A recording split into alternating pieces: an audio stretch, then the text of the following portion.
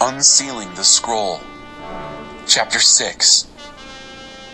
I watched while the Lamb ripped off the first of the 7 seals. I heard one of the animals roar, "Come out!" I looked. I saw a white horse. Its rider carried a bow and was given a victory garland. He rode off victorious, conquering right and left. When the Lamb ripped off the 2nd seal, I heard the 2nd animal cry, "Come out!" Another horse appeared, this one red. Its rider was off to take peace from the earth, setting people at each other's throats, killing one another. He was given a huge sword. When he ripped off the 3rd seal, I heard the 3rd animal cry, "Come out!" I looked. A black horse this time.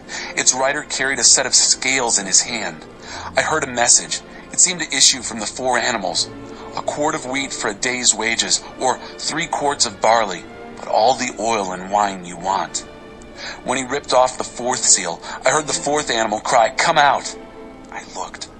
A colorless horse, sickly and pale. Its rider was death, and hell was close on its heels.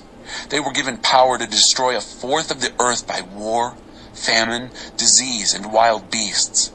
When he ripped off the 5th seal, I saw the souls of those killed because they had held firm in their witness to the word of God.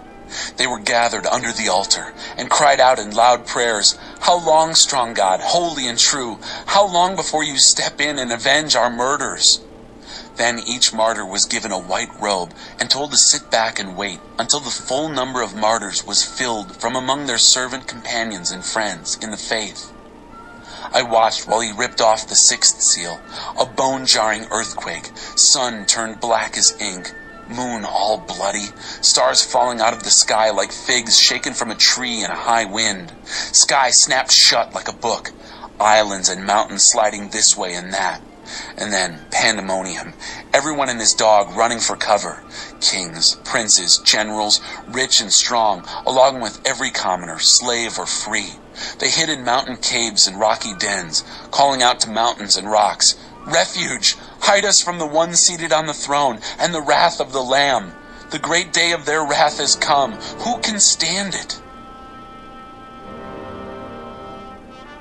The Servants of God. Chapter 7. Immediately I saw 4 angels standing at the 4 corners of earth, standing steady with a firm grip on the 4 winds, so no wind could blow on earth or sea, not even rustle a tree. Then I saw another angel rising from where the sun rose, carrying the seal of the living God. He thundered to the 4 angels assigned the task of hurting earth and sea. "Don't hurt the earth, don't hurt the sea. Don't so much as hurt a tree until I've sealed the servants of our God on their foreheads."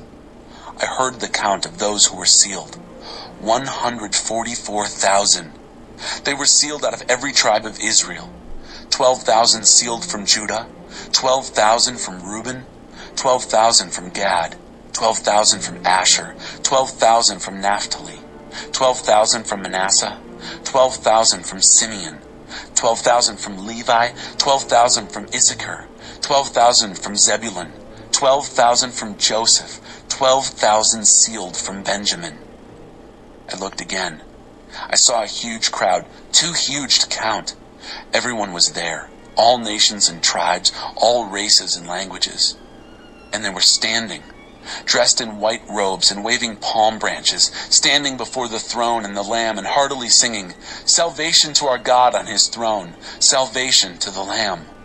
All who were standing around the throne, angels, elders, animals, fell on their faces before the throne and worshipped God, singing, "Oh yes, the blessing and glory and wisdom and thanksgiving, the honor and power and strength to our God forever and ever and ever. Oh yes." Just then one of the elders addressed me. "Who are these dressed in white robes, and where did they come from?" Taken aback, I said, "Oh, sir, I have no idea, but you must know." Then he told me, "These are those who come from the great tribulation, and they've washed their robes, scrubbed them clean in the blood of the Lamb. That's why they're standing before God's throne. They serve him day and night in his temple. The one on the throne will pitch his tent there for them. No more hunger, no more thirst, no more scorching heat. The Lamb on the throne will shepherd them, will lead them to spring waters of life, and God will wipe every last tear from their eyes. Chapter 8. When the Lamb ripped off the seventh seal, heaven fell quiet. Complete silence for about half an hour. Blowing the trumpets. I saw the 7 angels, who are always in readiness before God, handed 7 trumpets. Then another angel, carrying a gold censer, came and stood at the altar. He was given a great quantity of incense, so that he could offer up the prayers of all the holy people of God on the golden altar before the throne.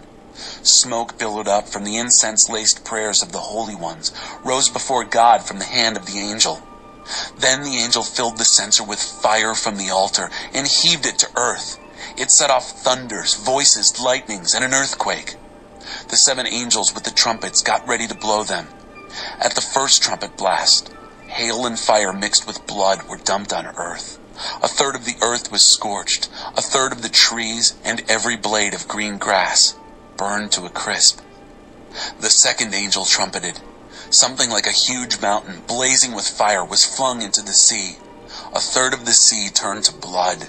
A third of the living sea creatures died, and a third of the ship sank. The third angel trumpeted.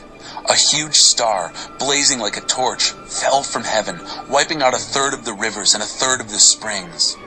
The star's name was Wormwood. A third of the water turned bitter, and many people died from the poisoned water. The fourth angel trumpeted. A third of the sun, a third of the moon, and a third of the stars were hit, blacked out by a third, both day and night in 1/3 blackout. I looked hard. I heard a lone eagle flying through middle heaven, crying out ominously, "Doom, doom, doom to everyone left on earth. There are 3 more angels about to blow their trumpets. Doom is on its way."